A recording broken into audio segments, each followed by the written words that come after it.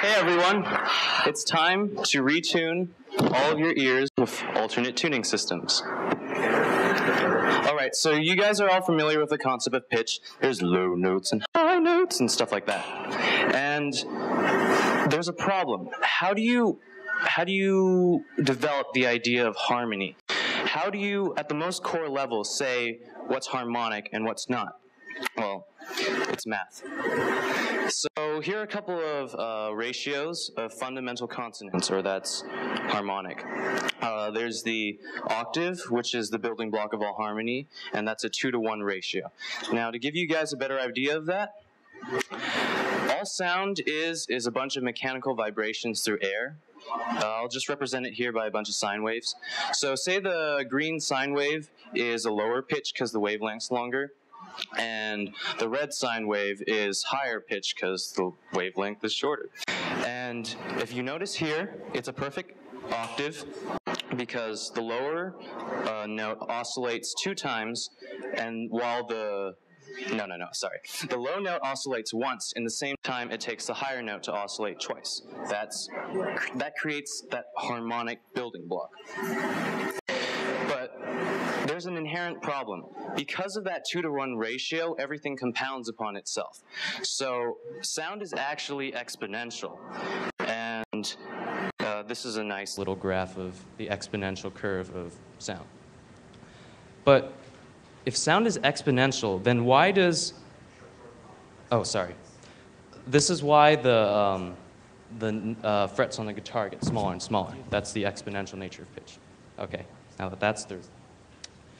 Okay, so on the piano, why does the distance between, say, C to E sound the same as F to A? Why does that pitch distance sound the same, even though it's exponential and curved? It's because of something called 12-tone equal temperament. Essentially what they did was they took the octave back in the 1500s and they split it into 12 ugly, disgusting, filthy pieces. Now with 12-tet, the 2 represents the octave because you're splitting that up into 12 pieces. And so if you go up 12 notes, so 2 to the 12th power, you get 2, so that's times 2, and that's the octave.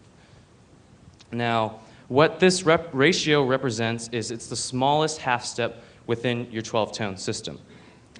So a perfect fifth in 12-tet is actually 12 root 2 to the 7th power, which ends up in this gigantic decimal.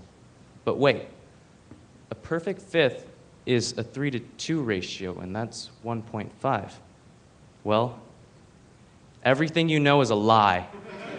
Everything you've ever known is a lie, from prehistoric music times of the Baroque to the iTunes music you buy in the store today. Everything is inherently flawed and a lie and based on just, a system of conspiracy that's been trapping you. It's this disgusting dictator, and it's been controlling your life. It's been controlling everything you've ever listened to. I don't know about you, but I spent 10 years playing piano with Asian teachers behind my back with rulers in their hands. And it didn't sound right to me, but I didn't have the right to question that. They just stared me down with their rulers. No, this is what you play. You play this. This is right. This is music theory. This is Bach. This is Beethoven. This is perfect. And it was just one big lie. And the moment I found out that all my fears had been realized, that I really had been lied to all those 10 years, I had enough. I did what any person would do. I declared war. I declared war on the bane that is 12-tone equal temperament. Now, my fight did not start off very well, and I sadly started with the S word, statistics. It's so bad I wrote it in Comic Sans. So, I wasted about 150 hours on stupid statistics, wandering around, just splitting up octaves into a billion pieces, 1 piece, 2 piece, and it got me nowhere. And I realized what I needed was pure math at the most core, fundamental level. But in the process, I discovered that no one had really defined music with math before. And no one had really written out the fundamental laws or postulates, as you would call them, for music as math.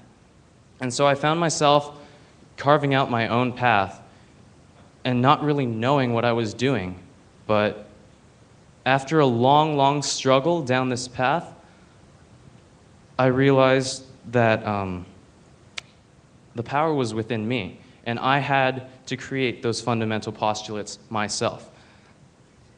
I had to become that bridge between math and music, because no one else would be that bridge for me. And long story short, I was able to isolate the entire error of a tuning system through a really long mathematic proof that's probably contains too much music for you math people out there and too much math for you music people out there. And all the error within a tuning system can be compressed into one number known as a comma. And from this, the magic number was discovered. 19. 19. 19. You split up an octave into 19 pieces, and error is pretty much so small that no one can even hear it. So this is a comparison of 12-tone equal temperament to 19-tone equal temperament. Now, the comma within 12-tone equal temperament is known as the Pythagorean comma. It's that really long, ugly decimal there. And I calculated what I call the seagull comma. At first I thought I discovered the number, but then the other day I was on Google and I found out that the number had actually been discovered by some random guy in Hungary in the 70s. It was incredibly disappointing. But, okay, back to the seagull comma. The seagull comma is about, since pitch compounds upon itself, it's 8 times smaller than the Pythagorean comma. In other words, the entire keyboard you know today has more error than less than a tiny octave, a piece of an octave of 19-tone equal temperament. That's huge. I don't know about you, but that's huge. Like, that's smaller than, like, if you heard that ratio, the seagull comma, you couldn't even tell it was two different notes. And for you music theory nerds out there, it's an entire planet of new harmony. You have a third set of keys above. You have, there's no such thing as enharmonic anymore. F sharp and G flat are now 2 separate notes. And you have to add 2 extra black keys between the empty spaces on a keyboard. But the point is, it's an entirely new world of harmony that your ears have never heard before. It's huge. It's beyond what that evil dictator had taught you.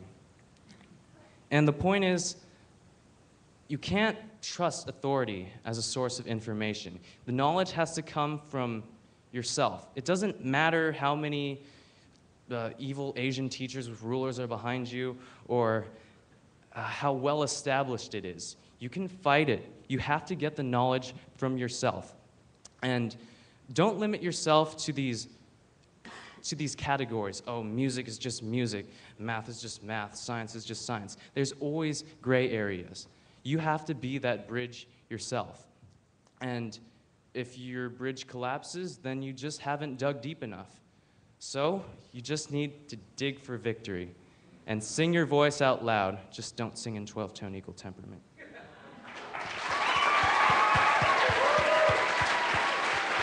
If you want to see the actual mathematical proof, you can go to my blog. That's kirklandlau.blogspot.com. Thank you.